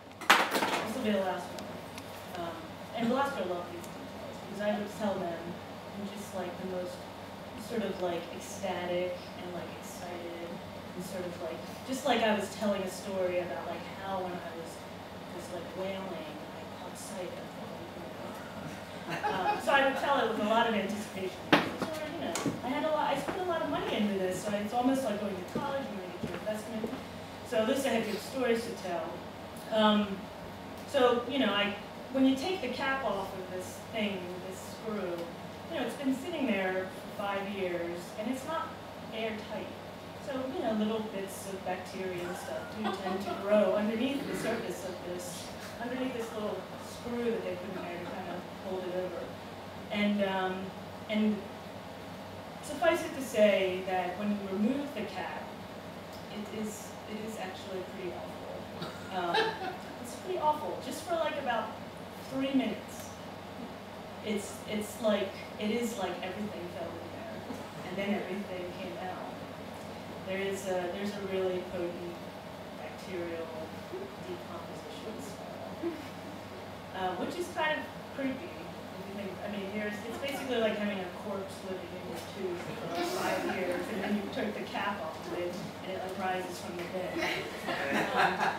So anyway, but it's fleeting, and apparently the Straumann, which is an implant that I have, is the least smelly of the implant. That's what Dr. Bonnie told me. She's like, ooh, that wasn't so bad. Usually it's worse. So I didn't feel like quite so embarrassed. So typically, when I'm telling these stories to Blaster, there's always this kind of climactic moment in the sort of telling of my tequila fuel, in this case, dental stories.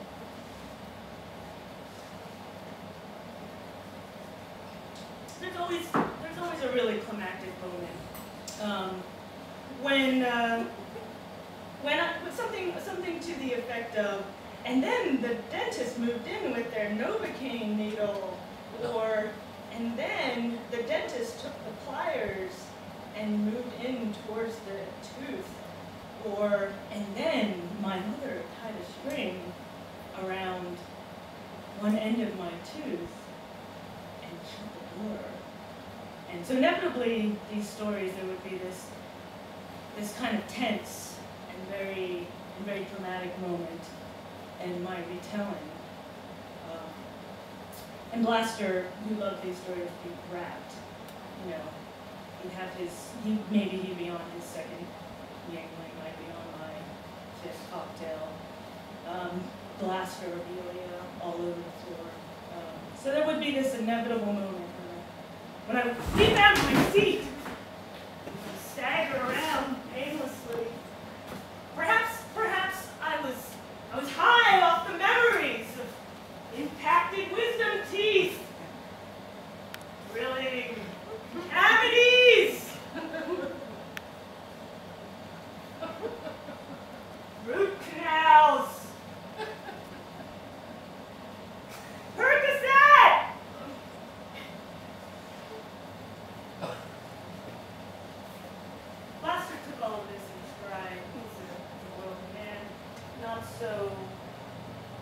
not so unused to someone in the throes of the dental story, having a bit of a sort of an epiphanic moment. Percocets! Root canals! Impacted wisdom teeth! Cavities! So, this is my fondest memories of Blaster. Days spent sipping tequila, talking about my teeth. I think we'd all agree that Blaster was very talented at many things. He was a very good listener. He was a very good person to inspire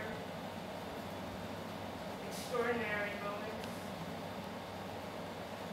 in one's recounting of dental stories. And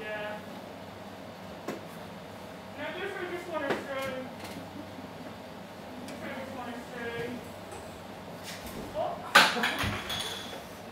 I miss you, Blaster.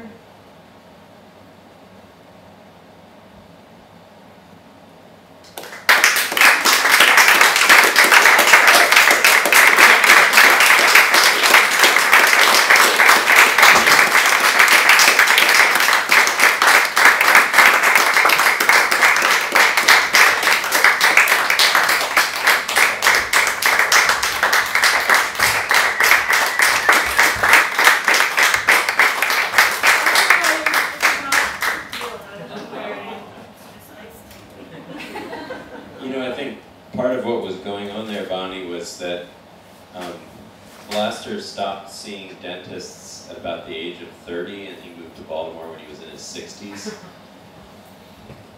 So I think he found all those stories extra funny and fascinating because he thought that anyone that went to a dentist was a fool! Told me that many times. He was just jealous of my good stories and my Percocets. He was really obsessed with your dental stories. He talked to me a lot about them too. I actually never believed any of that was going on until I think I saw you at the cabaret do something about it years ago. And you saw the glee that overtook me when I. Yeah, your dental ecstasy. We're gonna have one more piece of Lauren Bender and Dan Breen, but before we do, I want to just tell a quick story about the romantic side of Blaster's life after his marriage ended. And Blaster, late in life, Blaster used to give me very fatherly advice about such matters. Like he would say things to me sometimes just out of the blue towards the end after he had the stroke when we were living together. He would say, "John, you know, it's easier just to think about having sex with somebody than to actually do it." I thought that was interesting. He was trying to, I think, warn me off from all the problems that can come from it. But when he was living with me, when he first arrived in Baltimore and living with Rupert, it became pretty evident that in addition to many, many, many male art relationships of a sort of artistic sort, that he also was carrying on quite a number of kind of romantic or quasi-romantic affairs. And I recently learned that it was, I think, with as many as 13 people or something like that simultaneously. I got an email from one of them in the run-up to the Blasterthon.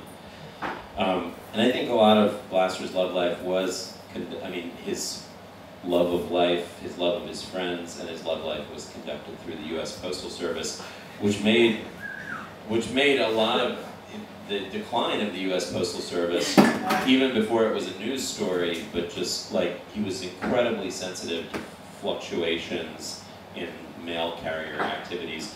And when he heard the story, famous story about the Baltimore mailman who had been not delivering letters for like 10 years, put them in his attic, and then the ceiling collapsed and killed the guy in bed. Have you heard that story? It's a true story. That was, of course, like an iconic story for Blaster because he always suspected that the normal mailman was down the street at Kitty's Tavern because he'd seen him there one time. But one of the most amazing and embarrassing, and Blaster certainly, Blaster used to say to me a lot, that there's no such thing as shame anymore, but we still have embarrassment. One of his crackpot theories, and one of the more embarrassing and fascinating episodes in Blaster's life in Baltimore during this somewhat wild period of 92 through 98, let's say, when he first arrived, was that he carried on a very public romance with a young woman who was a graduate of the Maryland Institute who, do you remember her name, Rupert? The blonde girl?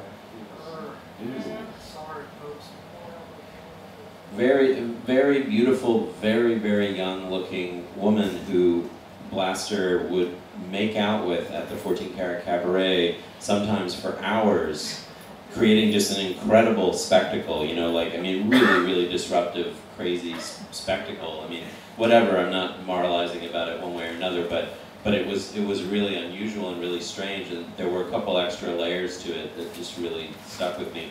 One was that this woman had a boyfriend who was perhaps understandably upset about the public romance between his girlfriend and this probably 65-year-old, you know, kind of raggedy, you know, guy. And so Blaster had this overlay of like paranoia in his life because he always felt that the boyfriend was coming after him. This is just incredible to me. I don't know. I mean, maybe nobody else thinks this is funny, but if you knew Blaster, it was really odd that this worked this way. But the funniest part was that Blaster got invited to a big mail art conference in Houston from a guy named John Held Jr., who's kind of like, in some ways, I mean, mail art has a lot of not very smart people involved in it, and John Held Jr., Blaster, and John M. Bennett and others are exceptions. Vittorio Baroni, who was mentioned, is an exception. But John Held Jr. is a very bland, like white bread kind of guy, and he like is a librarian in Texas who throws these huge mail art conferences, and it's very institutional and not very interesting stuff. So Blaster and the young, probably literally like 18, 19-year-old girlfriend get on a bus and go to Texas. And when he arrives at the mail art conference, he tells all the people he meets, including John Held, that she's a runaway that he met on the train. It was the same mail art conference where where Blaster puckishly stuck a sign on this poor guy, John Held, who was sort of his friend, his back when he was doing all the presentations in the mail art conference. That he put a little sign on his back that said, "I will work for heroin." And anyway, I really wish I had been a fly on the wall there, because I just could imagine that particular crowd trying to understand Blaster and this young woman that was traveling with him and all that stuff. I don't know why I told that story. Anyway, I think this is going to be the last thing of the night because, frankly, I have 2 young children. But we will now have Dan Breen and Lauren Bender.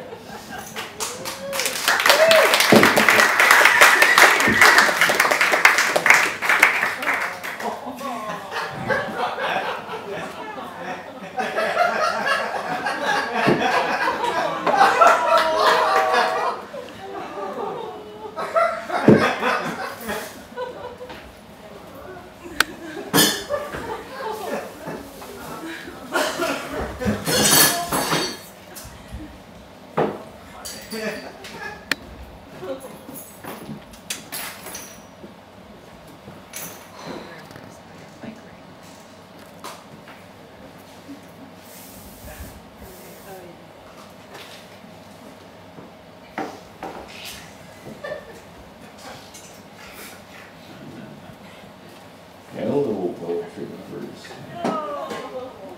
Well, we had a little ghost stand on my shoulder and tell me that I died. And, that shit happens. Anyway, I remember this man called Popeye Sleepy Steele. He was a rodeo enthusiast who eventually studied a career in banking in Colorado. But before he did that, he falsified a job recommendation telephone number. And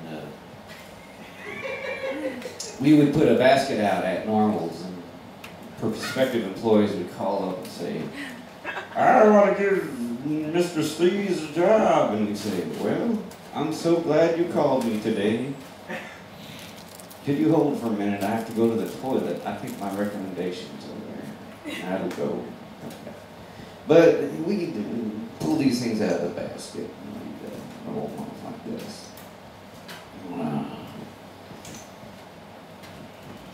Excuse me, in the fine cabaret style, there will be a short moment for paper rustling and drinking. Excuse me.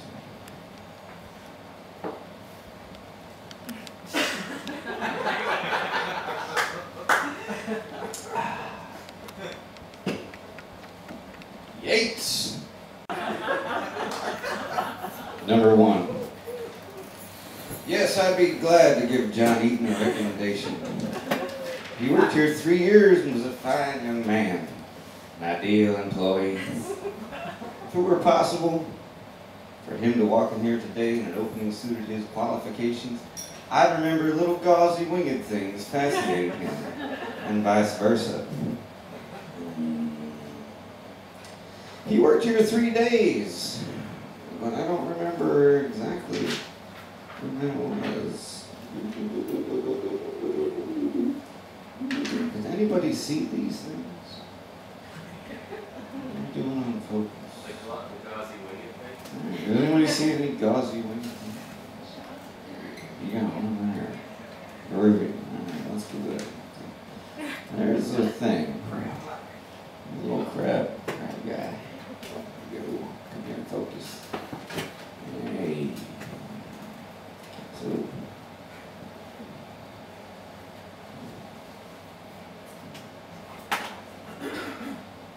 He worked here 3 or 4 days, but I don't remember exactly when it was. He had $18 when he left here. You speak English quite well, better than I do. Do you like American men? Now, if you excuse me, I have to dart around and make a hole in the sky. 2. Yes, I'd be glad to give John Eaton a recommendation. He worked here for 68 years. Do you like American men? I remember John Eaton. I remember the look he had when he got talking about his vast library of pornography. He said there was a sensation which penetrated into his very vitals whenever he grappled at a tavern or a nightclub with another fellow pornographer in homage to his lord and master, the Prince of Darkness. 28 years. Yes, it's a good one. You're going to like this one. Yeah, yeah, the club. Oh, yeah. The heat. The vitals, the heat. Darkness. Yes, I'd be more than happy to give John Eaton a recommendation. He had a fine record. High scores in every sort of test. He had lupus. He had 2 left feet. He used to keep us all in stitches with his tales about exploring Louisiana with South, Lucy and all that. I remember he had a thing about smoking cigarettes on a tube. Now, if you excuse me, I remember it was John Eaton's pleasure to be on the Smithsonian mailing list and collect old ties. I mean, tires.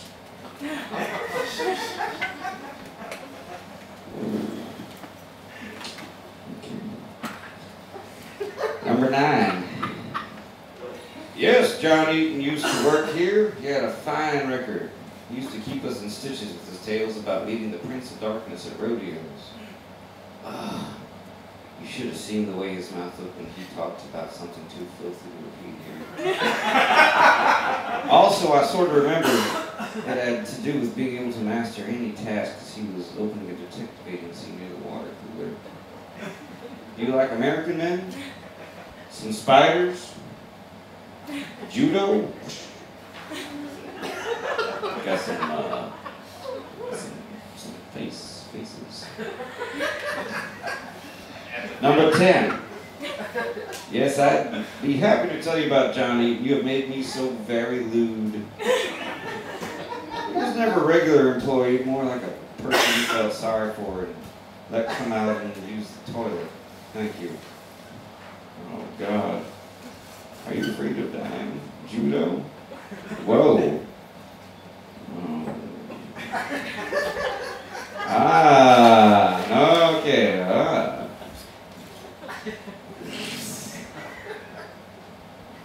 I should give you the long end of this. You can pull it from where you're sitting and do it.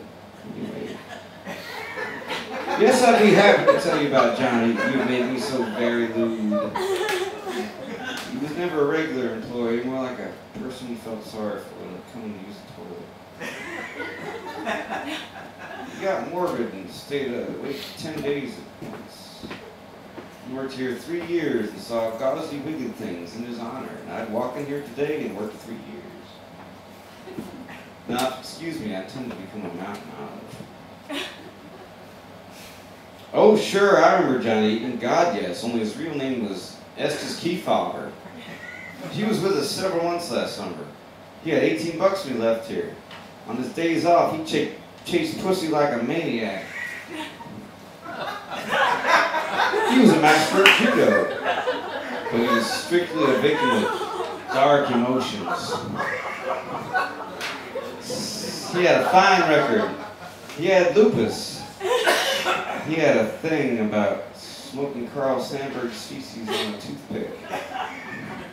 Yes, I'll be more than happy to sort of test several commendations, become moody.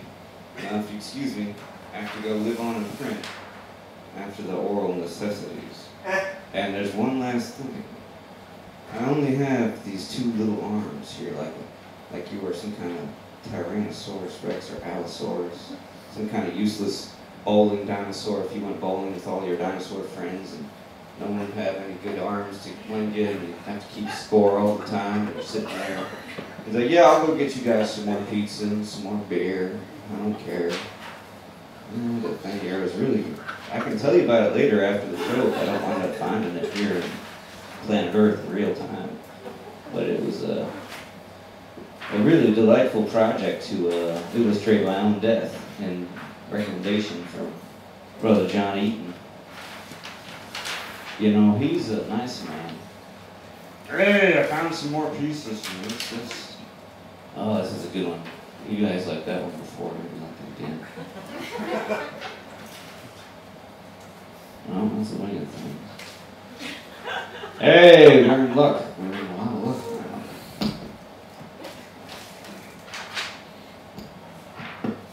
Now, if you'll excuse me, I have to go live on the print after the whole necessities.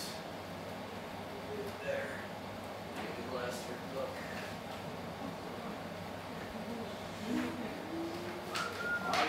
Anche ecco. Man.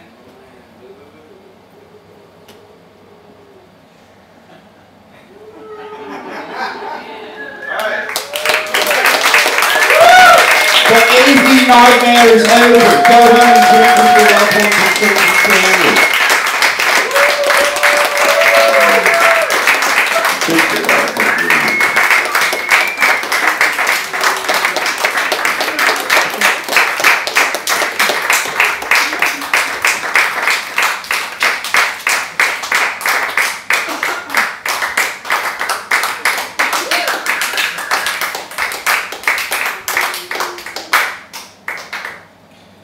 Thank you all for coming tonight.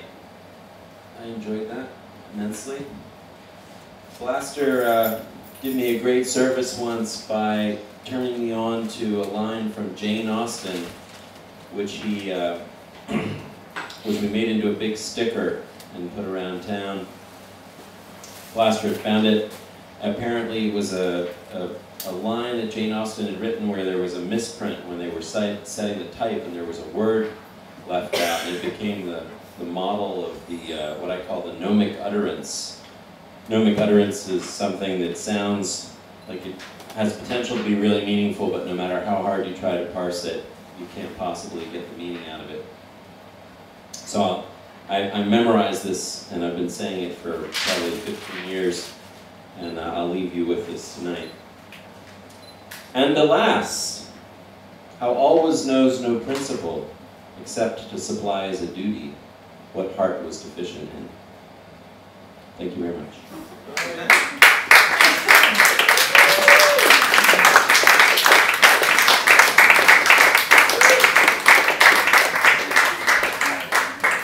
Blasterthon continues tomorrow night at the 14th Cabaret.